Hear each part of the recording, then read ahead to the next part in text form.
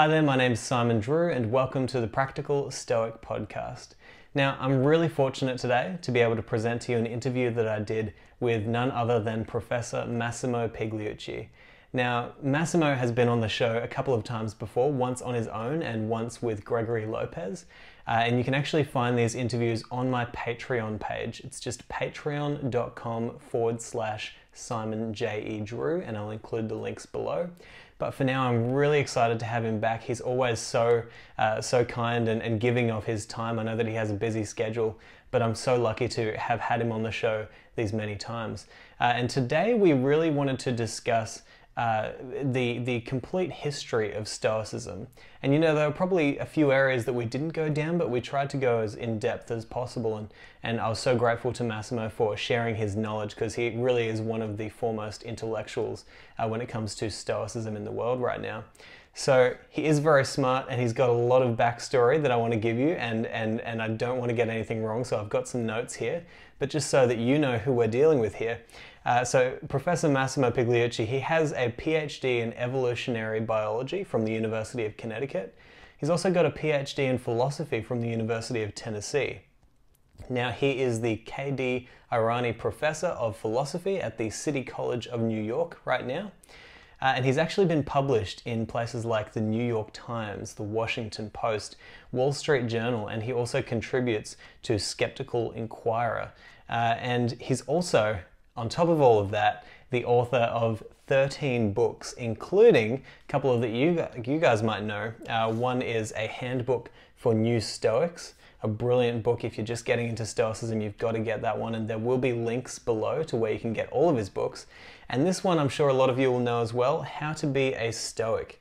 And just a beautiful book that gives you such a great guide to how to implement these Stoic principles into your life and find that eudaimonia that they talk about. So I'm so grateful that he came on the show. You know, it was such a great conversation, and I want your feedback as well. So let me know what you thought of the show. If you have any questions for Massimo as well, we can include them next time when he comes on.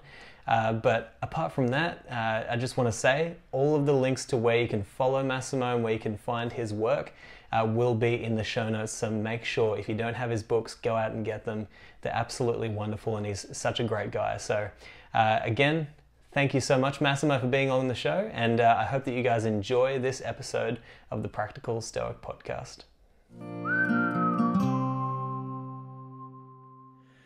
Awesome. So we are here with the one and only Massimo Pigliucci. Now, Massimo, thank you so much for coming on the show. Like, I just I want to say from the start, I really appreciate your willingness to share with us, and starting the podcast from scratch. I really wanted to discuss with you essentially the core historical elements of Stoicism and where it all started. Essentially, what was the genesis story of Stoicism. And so, I figure you have, as good a knowledge, probably better than most people about this, especially seeing as you've written about it and you're thinking very deeply about the philosophy. But welcome to the show. I'm going to let you start from where you want to start, and then we can kind of pick up from there. Well, thank you for having me and for the kind words. Well, if we're talking about the origin of Stoicism, obviously it didn't come from nowhere. No philosophy does, right? There's always predecessors, influences, and of course then even once it started, it almost immediately started changing.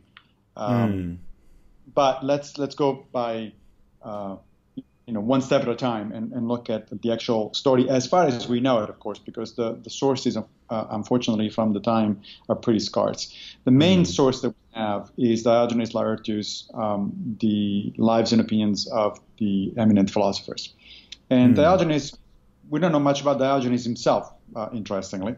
But he was, a collector of a bunch of books and trivia and, information of various kinds. About all sorts of philosophers, including the Stoics. So book 7 of the Lives and Opinions of the Eminent Philosophers is devoted to Stoicism. And it starts out with the story of Zeno of Citium, the founder of Stoicism. And what Diogenes tells us is that Zeno was a merchant. He was a Phoenician merchant. And he was carrying on a ship a lot of dye that was to be used for clothing.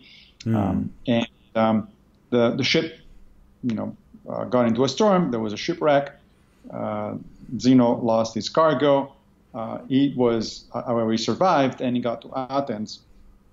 And once in Athens, apparently one of the first things he did was to go to a bookshop, because that's what you do when you survive a shipwreck. Go to a bookshop. And it turns out that the owner of the bookshop was sort of reading out loud Xenophon's Memorabilia. Memorabilia is a book about the life of Socrates. Zeno was intrigued, and he asked the bookseller, "Hey, how do I find people like Socrates, philosophers?" And the bookseller said, "Well, there's one right outside the door right now, walking by, and follow him."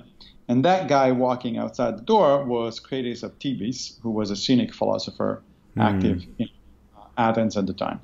So Zeno follows Critias, he becomes his student, and then he actually moves on to at least another 2 or 3 schools. He frequented Plato's Academy and a couple of other places.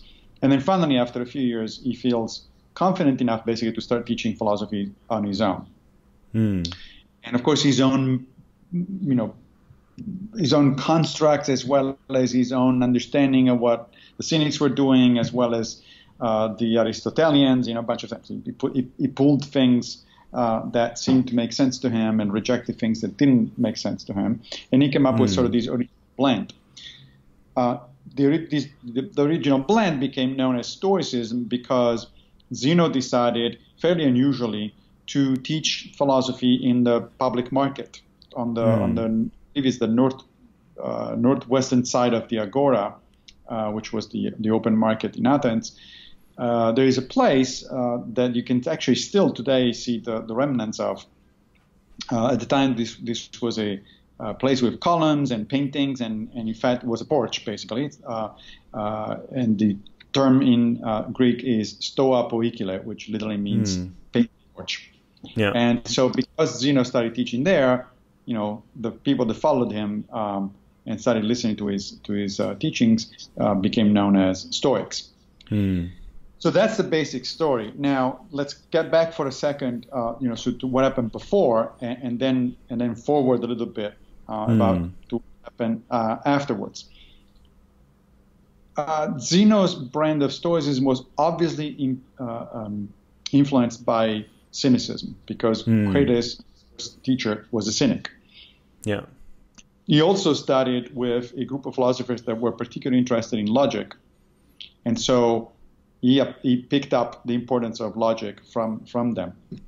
Now, the Cynics were one of a number of Socratic sects at the time. So basically, Socrates, who had died recently, a few decades before the time that we're talking about. By the way, we are talking about around 300 BCE. Right? Yeah. And Socrates had died. The Peloponnesian War is over. In fact, Alexander the Great had conquered Greece, and then Alexander is going to be dying soon, causing the collapse of the Macedonian Empire. That's just to give you the basic in terms of background, in terms of history. So the Cynics were street philosophers, were itinerant philosophers. They're kind of like Buddhist monks almost, except much more in your face. So they had no. I've heard some great stories about Diogenes. Maybe we can get into a couple of those. A different Diogenes of Sinope, who was a famous Cynic. So they owned no property. They didn't marry. They didn't have children. They lived a really minimalist kind of lifestyle, and they were mostly going around reminding people of the fact that they were not very virtuous. So. You can really think, the analogy really is monks, either Christian monks actually during the Middle Ages or Buddhist monks even in modern times, except with an edge, a little bit of an edge. Right? Now, that was one of the major influences on Zeno. Of course, he started out, as I said, the story by his interest in philosophy was piqued by Xenophon's Memorabilia. So obviously, it was also influenced by Socrates. And the Socratic teachings were actually influential on all of the Hellenistic schools, the Cynics, the Stoics, even the Aristotelians, the late Platonists, which became known as the academic skeptics, Even the Epicureans, even though the Epicureans actually rejected basically much of what Socrates was saying, they were still working in rejection and therefore in comparison with Socrates. So we should see all of these schools that kind of derive from or influenced by or in reaction to Socrates. So it's probably important that anyone who's studying Stoicism would also maybe go back and check out the works of Socrates, right? Like to kind of get an idea of, the foundations. And we have two sources for Socrates. Of course, the Platonic dialogues. Socrates himself never wrote anything down. Yeah. We have the Platonic dialogues, and then we have Xenophon's. There's 3 books by Xenophon, including the Memorabilia, that talk about Socrates. What about works from the Cynics? Is there anything that we can look at there that would give us a good idea, or is it basically just stories? As far as I know, the Cynics didn't write anything down. It would have been kind of counter to their whole view of life, right? I mean, in order to write things down, you had to own stuff and have money to buy. You need to write things, and so they were definitely not into writing things. So our whole idea of the Stoics is the Cynics is based around these stories of them provoking people and going around. Yeah, right. Exactly. So now we do have other sources about both Socrates and Socratic teachings and all the other schools, which are later sources, however. So later commentators. But in terms of direct sources, we pretty much have only Xenophon and Plato. Fortunately, that's extensive material, especially Plato. So what does Socrates say then? Socrates is the first philosopher to explicitly reject an interest in what we today call natural philosophy or science, right? So he was not interested. Apparently, early on in his career, he was interested, but in natural philosophy. But at some point, he decides, look, the interesting stuff here to talk about is human beings and what they're doing and why they should do it or not do it. So what we call ethics, largely, right? So this was the first turn of philosophy toward ethics, explicitly toward ethics. Some of the pre-Socratics did talk about ethics, but not as their major sort of goal. And for Socrates also, unlike for many other philosophers up to that point, philosophy was a way of life. This is not something you just talk about theoretically. This is something that you actually live, first and foremost. Again, it was not the first one there. Pythagoras had done something like that before Socrates. But Socrates is the quintessential example of the guy who actually lives his philosophy. His major goal was to go around Athens and talk, especially to young people, and probe what they thought about issues like justice and duty and honor and all that sort of stuff, democracy and form of government and that sort of stuff, and largely sowing seeds of doubt. Right, the Socratic dialogues almost always end in what is called aporia in Greek. Aporia is basically a confusion or inconclusiveness. Right? So there's no dialogue in which you get to the end of it and you say, oh, so that's what Socrates was getting at. This is the answer to the question. This never is an answer to the question. You can kind of get an idea of where Socrates was leaning by his questioning of other people, of his acquaintances, but you never get a particularly clear, straightforward answer. And there is a reason for that, because his method was more about questioning people and let them realize that they really didn't know as much as they thought. Was he really the start of that? It's almost as if every great mind throughout history has come to the conclusion that the more I know, the less I actually know, right? It's like a problem can't be solved as simply as here's the answer. It's like, well, this is the answer plus this, plus that, plus this. There's so many different... Was he really the start of that kind of movement towards understanding that we know absolutely nothing? Well, there were some philosophers that expressed skepticism before, and skepticism itself became a major philosophical school after Socrates. But Socrates was known as the wisest person in Greece, precisely because he knew that he didn't know.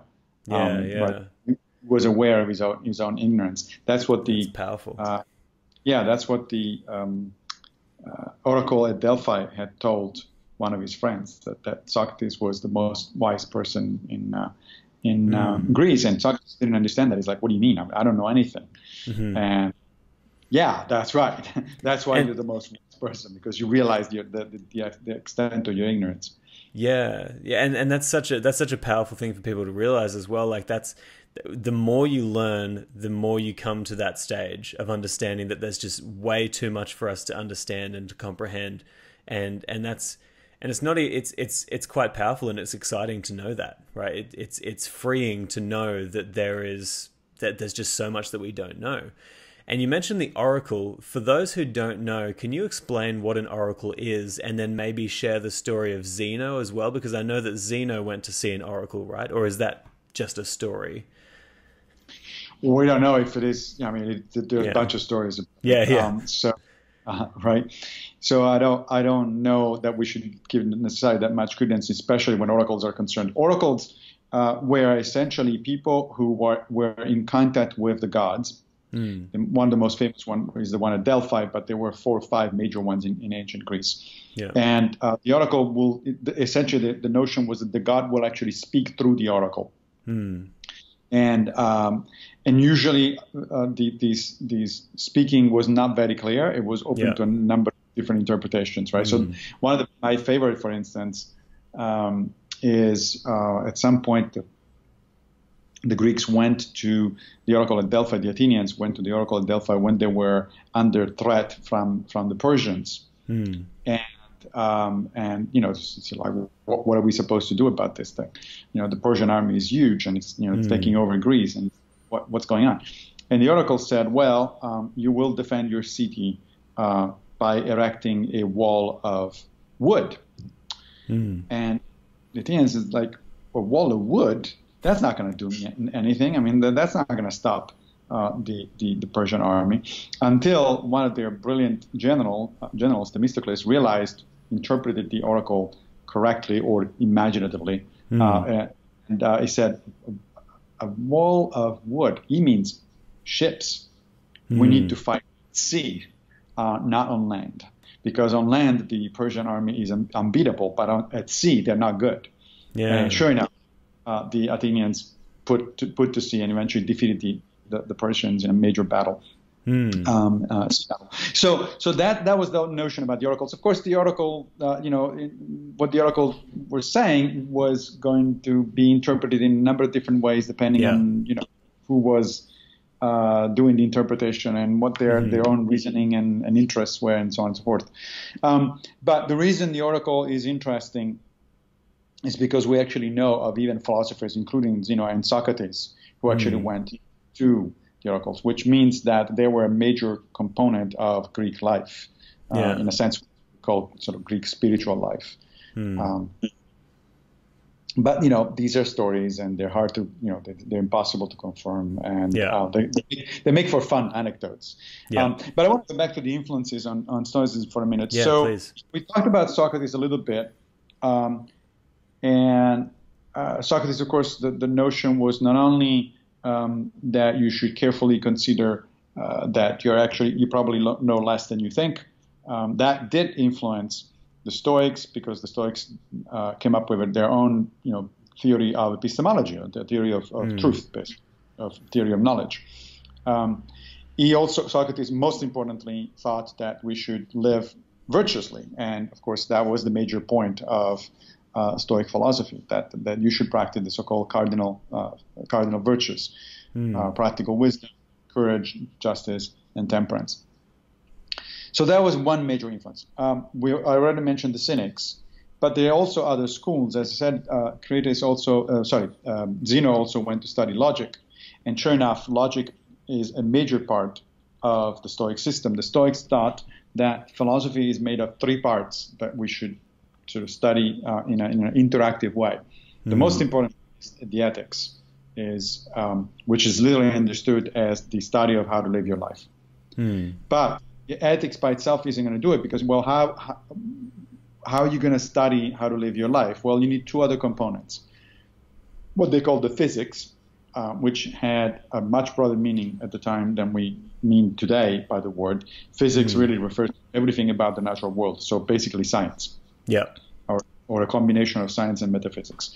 Why would you need that? Well, because you cannot live a good life unless you actually understand how the world works. If you're under severe misconception about how the world works, you're probably going to mislive your life because you act on the basis of bad assumptions about the world. Yeah. And the third field was logic, which also was broadly construed as pretty much anything that improves human reasoning. Why? Well, because if you don't think correctly, if you don't reason correctly, then A, you're not going to understand the physics, and B, you're not going to be able to implement the ethics. In fact, there is a wonderful passage in Epictetus' Discourses where at some point one of his students says, but do I really need logic? Do I really need to study logic? It's like, it seems like the ethics is really what's important. And Epictetus turns to him and says, well, would you want me to make an argument about why you need logic? And the student says, yes, of course. And how would you understand that argument unless you study logic? Yeah. Like, you can see exactly where he's going with that from the first moment that he speaks. Yeah. Like, well, it's a catch-22 kind of situation. Now, that said, both the logic and the physics were supplementary, they were complementary to the ethics. The really big part of Stoicism is about the ethics, is how to deal with other people, how to live your life, that sort of stuff. Yeah. So those are the major influences. But then again, once the Stoicism got started, the Stoics entered in dialogue and cross-criticism with other schools, the Peripatetics, which were the followers of Aristotle, the academic skeptics, which were so-called because they were based in Plato's academy, although Plato was long dead at that point, and they sort of turned towards skepticism, toward not maintaining any particular opinion too strongly, because you never know, because human knowledge is impossible according to the skeptics, and of course the Epicureans, right? So we have records of back and forth among these 3 or 4 schools, and that to some extent changed each one of these schools because they were having to respond to criticisms. So, for instance, my favorite example is that the academic skeptics and the Stoics started out with very different notions of epistemology, very different theories of truth, of knowledge. As I said, the skeptics said basically that there is no such thing as human knowledge, that because your senses can mislead you, your reasoning can go wrong without you noticing, so really there is no knowledge, and therefore you should hold no opinion. Right? The Stoics started out kind of the opposite extreme. It said, no, at least the sage, not most people, but the sage, the ideal Stoic, the best possible human reasoner, he will have knowledge of things because his reasoning abilities are perfect. And so given correct information, he will in fact arrive at correct conclusions. Well, so this back and forth then eventually ended up with kind of a compromise because the skeptics pointed out that maybe the sage can get to that point, but since there is no sage out there to be seen, or at least the sage is an incredibly rare thing, so most of us can't use that kind of theory of knowledge, so it's not very useful. So what about the rest of us? And the Stoics counterpointed that, well, look, if you really believe that you should hold no opinions, then on what basis are you going to act? Because when you decide on action, a course of action in life, presumably you do it because you think that's the right course of action, or you're going to act randomly. That doesn't make sense. So the skeptics said, well, yeah, that's right. So some opinions are better than others. They're still not knowledge, but they're not. But some opinions are in fact more likely than others. So in the end, they converged. The Stoics granting it, yeah, sure. At best, the sage has knowledge. The rest of us have to go on the basis of opinion.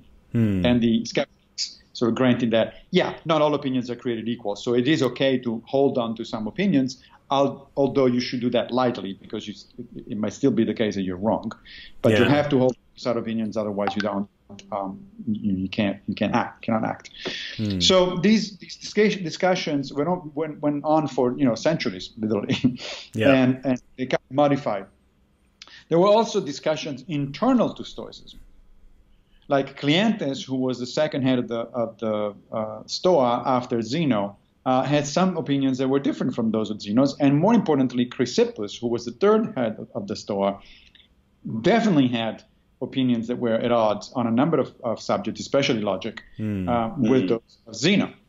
And yet he was so influential that Diogenes Laertius, in the Lives and Opinions of the Eminent Philosophers, tells us that if it were not for Chrysippus, there would be no Stoa, meaning that Chrysippus' influence was so big, and that most of what we understand today as Stoicism comes from Chrysippus, that if he had not been there, you would have a completely different sort of philosophy, and it might not have survived, because in fact there is reason to believe that the Stoa was in decline under Cleanthes, because Cleanthes was a hard worker, but he was not a particularly charismatic leader or philosopher. So sort of attendance to his lectures went down. It was Chrysippus that kind of resurrected the whole thing, and that didn't stop. I mean, when the Stoa moved to outside of Athens, and Stoics started moving and teaching in different places, in Rhodes, in Alexandria, in Egypt, and especially in Rome. That was the period of the so-called Middle Stoa. The two major people in the Middle Stoa are Panicius and his student Posidonius, and we know that they also disagreed, not just with Zeno, but with Chrysippus. And then later on, once you have the so-called late Stoa, those are Seneca, Marcus Aurelius, Epictetus, and all those others. Seneca explicitly says in the letters to Lucidus, like, these people that preceded us are not our masters; they're just our teachers. If I reasonably disagree with them, I am going to disagree. And it's not that just because Zeno or Chrysippus said something and that goes. It's not the Bible. It's not Scripture. Yeah. So we really need to realize that Stoicism started out with multiple influences. It almost immediately began to change, even in the first 2 or 3 generations of teachers, and it kept changing. Right. So this kind of Stoicism you see in Epictetus, for instance, is very similar in some respect to the early Stoicism of Zeno and Chrysippus, but there are also major differences. He talks about things like role ethics that did not exist and in the time of Chrysippus, were not articulated in the early Stoa as far as we know. Epictetus sort of added this notion and made it central to his teachings of the 3 disciplines of desire, action, and assent. He organized his entire philosophy around those. And he talked very little about the 4 virtues, if at all. So that was a fairly major shift. And we're talking now 500 years after Zeno was practicing, 400 years after Zeno was practicing. Yeah. So that kept going, because even after the end of the sort of the third Stoa, the late Stoa, so after the end of the Roman Empire, when pretty much all of the Hellenistic philosophies went, they had no more influence. The schools were closed. Christianity became the dominant, sort of religious and philosophical force in the West. Even then, Stoicism kept influencing a number of people, including several Christian writers. And when it reemerged for the first time officially during the Renaissance under what is called Neo-Stoicism, which was put forth by a guy named Justus Lipsius, and that influenced people like Montaigne and Descartes and so on and so forth. Well, there were major differences. Lipsius was trying to actually reconcile Stoicism with Christianity. Now move forward another, 400 years close to, and now we are into modern Stoic movement, and we're having these discussions about which part of the original, should be retained. There's a big discussion about the Stoic notion of God and providence. Should that stay? Should that go? What happens if it goes? So really, people should understand it. And Stoicism, of course, is not an exception. It's the norm. All philosophies and, in fact, all religions evolve through time. Yeah, and they evolve because they adapt to different times.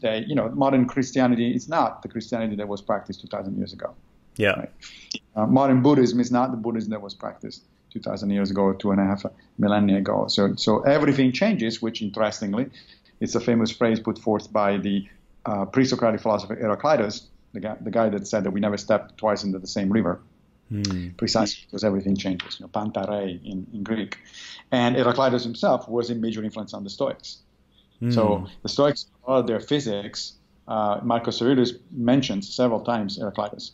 They got a lot of their physics from Heraclitus. They have this notion that the universe is constantly changing, that nothing ever is permanent. So it's a broad picture, but what I want to stress is just the enormous amount of dynamicism and change that has occurred from the beginning, and the number of influences on Stoicism. So there's no such thing. There's never been such a thing as a sort of pure Stoicism. I don't even know what that would mean. Yeah. Yeah, I love that. And I think what I've gotten from this so far is there seems to be three kind of themes among the early Stoicism and moving into the future now. Firstly, there needs to be debate amongst all of the people who are trying to figure out Stoicism, right? There needs to be a healthy conversation between everybody trying to figure out, how do we take this into the new age and then into the next age, and then because things are constantly moving. I really want to stress as well how important I think it is that you mentioned that the Stoics felt as though as human beings we also need to understand nature and physics and science, and like that's a part of being I guess an intelligent human being, and a human being who understands their place in the world. And that probably played a large role in the Stoic principle of aligning with nature, right? It's like understanding your place in the world and understanding what role you play in the giant scheme of the universe. And we can come. Absolutely. I mean, as you mentioned, was one of the Stoic sort of motto, in a sense, was that we should live according to nature. This phrase is actually found in Zeno, and then Cleanthes and Chrysippus, all three of them used it, and recurs in Marcus Aurelius. So it's found throughout ancient Stoicism. But what does that mean? Living according to nature? Well, if you don't understand nature, you cannot live according to nature. Yeah. And so Chrysippus was once again the one that crystallized it, and basically he actually specified not just cosmic nature, not only the way things work in the universe, but particularly human nature. And what does that mean? Well, for the Stoics, the most important aspects of human nature were the fact that we are capable of reason, right? Even though we don't necessarily reason well all the time, but we're capable of reason, and we are eminently social animals. Those were the two fundamental characteristics. So living according to nature for a human being means use reason to improve social well-being, the human cosmopolis. Yeah. Yeah, and so can you explain that as well, their view? I know we're going outside of the history and more into the theory of Stoicism, but can you explain the cosmopolis there? Like, because that's something I really want to discuss a lot more going into the podcast as well. What did they mean by cosmopolitanism? So the word actually goes back to Socrates. Socrates, I think actually the word was coined by the Cynics. But the notion goes back to Socrates. Socrates famously, Epictetus tells us that he was famously asked, where are you from? And instead of answering from Athens or from Corinth, he said, I'm a citizen of the world. And that the word cosmopolis literally means city of the world. Okay. And the Cynics used this, particularly Diogenes of Sinope, used this as their basic sort of understanding of how to deal with other human beings. We are all brothers and sisters. We all exist for each other's help and benefit, and we should treat each other as equals, basically. Now, Stoics then elaborated significantly on that idea. Arguably the most famous Stoic elaboration of the idea of cosmopolitanism comes from Hierocles, who was a 2nd century Stoic. Unfortunately, we only have fragments of his book on ethics, but one of these fragments is particularly important because it's the one where he talks about these concentric circles. He says, imagine that you are at the center of your own universe, obviously, because we all start ourselves, right? But then the next circle out is your family, and then the next circle is your friends, and then the one after that is your fellow citizens, and then the one after that is your fellow countrymen, and then the one after that is humanity at large. And what Hierocles said is that the thing to do constantly is to try to collect these circles closer and closer to you. So treat your friends as if they were your family. Treat your friends citizens as if they were your friends. Treat your countrymen as if they were fellow citizens, meaning inhabitants of the same city. And then finally, treat humanity at large as if they were your countrymen. Right? Yeah. And so this is the basics of Stoic cosmopolitanism. A lot of interesting things follow from it. For one thing, as I said, that we should treat everyone. Doesn't matter gender, ethnicity, or anything like that. The Stoics were very clear from Zeno on that women have the same mental powers as men. Therefore, they should be treated accordingly. They should be studying philosophy and practicing philosophy. Because we have, there's nothing that stops them from doing that, other, of course, than the prejudice of men. So this notion that, and Marcus Aurelius at one point says, interestingly, so as Antoninus is, one of his names was Antoninus, which he got from his father, Antoninus Pius. As an Antonine, I'm of course a citizen of Rome, but as a human being, I'm a citizen of the world. And what it means by that is that, sure, of course, you have duties toward your more immediate circles, right? We have duties toward our family, friends, country, etc. But ultimately, the duty that is most important of them all is the one about the entire human race. So we should never do anything that undermines the well-being of the human cosmopolis. And some modern Stoics are picking on that and expanding it to argue, I think fairly convincingly, that this implies also a duty toward other animals and the environment. At the very least, because treating the environment well and treating other animals well is also good for human well-being, right? It's kind of a self-help kind of argument for stewarding the environment. So Stoic cosmopolitanism is important historically because the Stoics and the Cynics were the first, at least in Western philosophy, to really articulate that notion, and it's very much germane today, because today we still talk about national boundaries and turn people away, turn refugees away and things like that. And for a Stoic, there is no sense in doing that sort of stuff. Yeah, national boundaries are there, but they're artificial and entirely accidental, and they change over time. On the other hand, membership in the human race is fundamental. And I wanted to ask as well, because it seems like based on this principle of cosmopolitanism where you focus on expanding your circles, would it be right to say that Stoicism is a philosophy that is very much, it places a very high importance on the individual responsibility to start by doing the best things that you can do for yourself, then for your family, then for, as you say, then for your family, then for your community? Is it kind of like that, or is it more of an outward look first, do you think? No, I think it is like that. It's a bottom up kind of philosophy in a sense, meaning that ethics begins with you, and it begins with you for a very good reason. Following Epictetus' dichotomy of control, the only things you control are your own opinions and decisions to act, not to act. You don't control other people's opinions. You can influence them, but you don't control them. And so it starts with you. It begins with you. And of course, the notion is that if everybody starts being a little bit more, focused on improving themselves, then the entire human cosmopolis becomes better. This is not unusual, however. You find it's basically every other type of virtue ethics is also starts with the individual and grows up from there, right? Whether you are a cynic or a Epicurean or anything else. And in fact, it's found also in other philosophies, both Buddhism and Confucianism, and in fact Taoism. They all begin with the individual. It's all about individual responsibilities and duties to act or not to act toward other human beings. So this notion that ethics is about sort of from the top-down system, it's a modern notion. In fact, it's a modern Western notion. Yeah.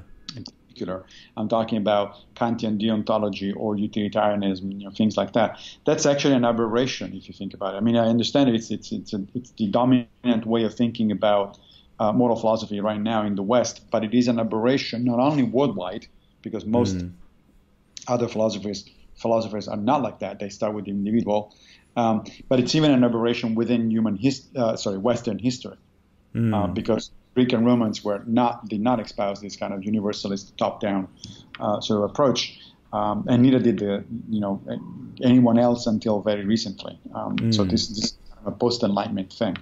Yeah, and that's one of the reasons why I feel like you might say that the ancient philosophies and even the ancient religions are having kind of a resurgence today, because there is a push away from that individual responsibility. It's becoming a very there is a lot more speak about the group responsibility and tribal responsibility. I think it's very interesting to see that play out, and I think it's interesting to see people come back to these ancient philosophies to kind of get inspiration. And I was wondering if we might go right back to the start again, and I wanted to discuss briefly, if we could, what the conditions were in Athens that led to such led to the conditions where more and more people could think and express their ideas clearly and share those ideas. Because firstly, the fact that Zeno was shipwrecked and then he's in this city and the first place he goes to is a bookstore, that says something about the city and it says something about the times.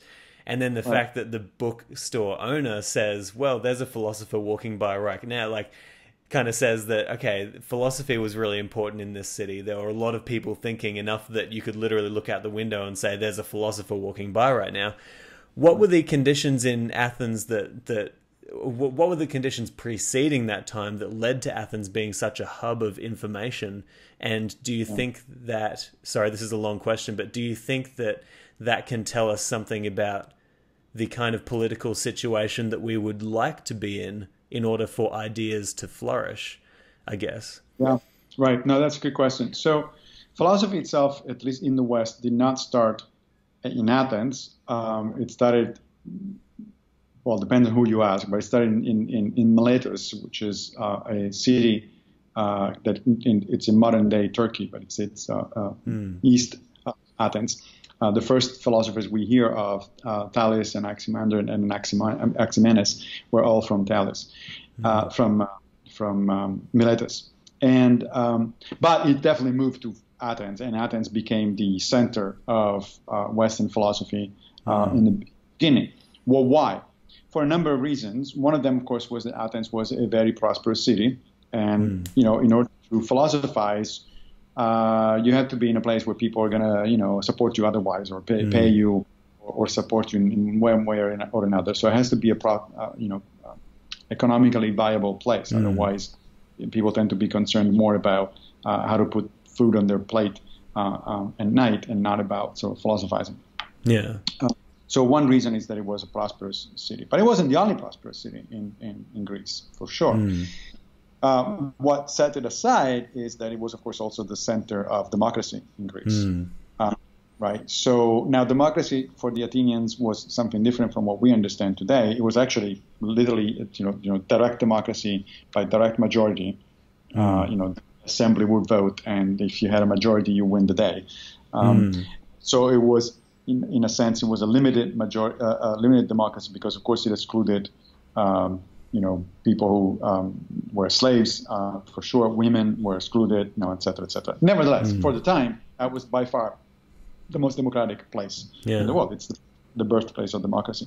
Well, democracy also means that freedom of speech was a value in Athens. It was highly valued. And so both education and freedom of speech were highly valued. That's what made for fertile grounds for philosophers, that even if they were not from Athens, they came to Athens in order to practice their trade and to talk to people and so on and so forth. Then went on for a number of centuries. It ended essentially around 86 BCE, because at that point Athens made the mistake. This is way after the beginning of Stoicism. This is way after the death of Alexander the Great. And what happened was that although the Roman Empire had not started yet, we're close to the beginning of the Roman Empire, but not quite. And what happened in around 86 BCE is that Athens made the mistake of aligning itself with King Mithridates of Pontus, which was an enemy of the Romans. And it's a mistake because it turns out the Romans, won. And so the Romans punished, the Athenians as a result. And the Roman general Sulla marched into Athens and basically put fire in the whole place, looted the place, brought a bunch of statues and documents and books back to Rome.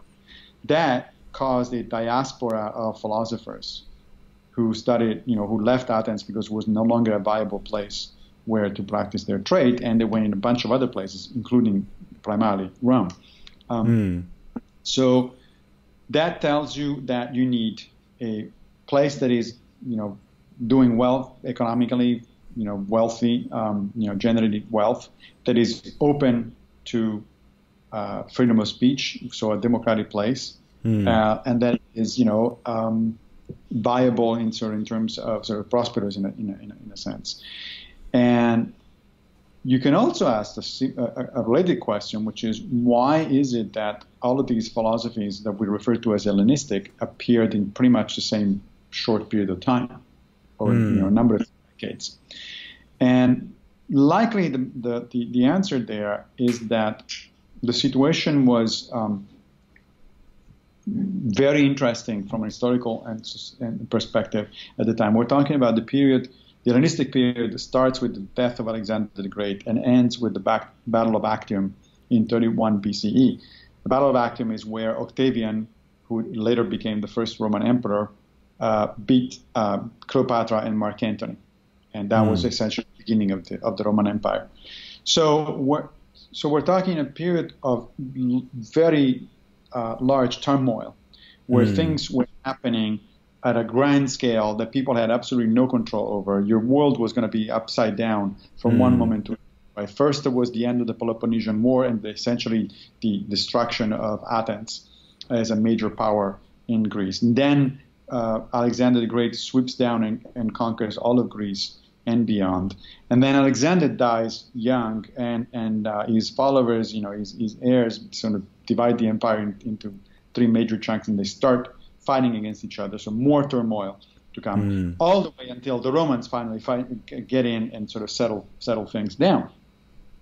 So one can argue reasonably that a lot of these philosophies arose in a time where there was a lot of turmoil at a grand societal scale, and when people felt like things were outside of their control, they were changing very rapidly, and they needed some kind of point of reference. Interestingly, the same kind of suggestion has been made for other philosophies. It turns out that Buddhism originated in India about 200 or 300 years before Stoicism, under very similar social and political conditions.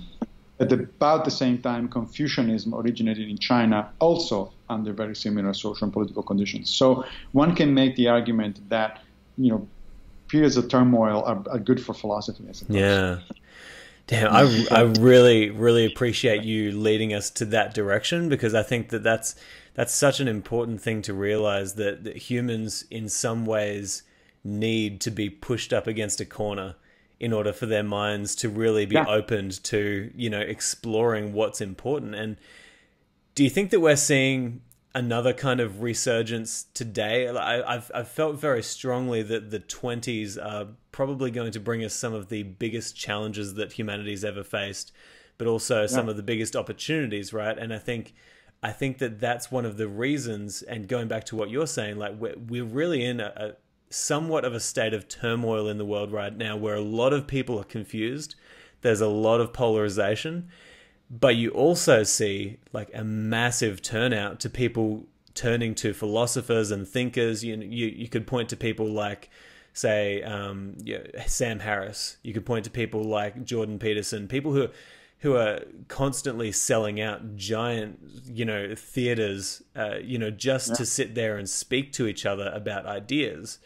Yeah. And it's almost as if we're in another one of those periods. Do you think we're in another one of those periods where people are starting to think? Unfortunately, those two examples you brought up are not two of my favorites. particularly Peterson. But yeah, I think we are, and I think actually we've been in that situation for some time now, which explains not just the resurgence of Stoicism in modern, in very recent time, the last decade or so, but even, for instance, the favor that Buddhism has found in the West in the 1970s, from the 1960s and 70s on, after World War II. I mean, think about it this way: the last century, we've seen two world wars. We've seen the first deployment of atomic weapons. So we now live in a situation where we could literally self-destruct any moment. We're now facing, on top of that, the very likely scenario of a climate collapse over the next, decade or two or something like that.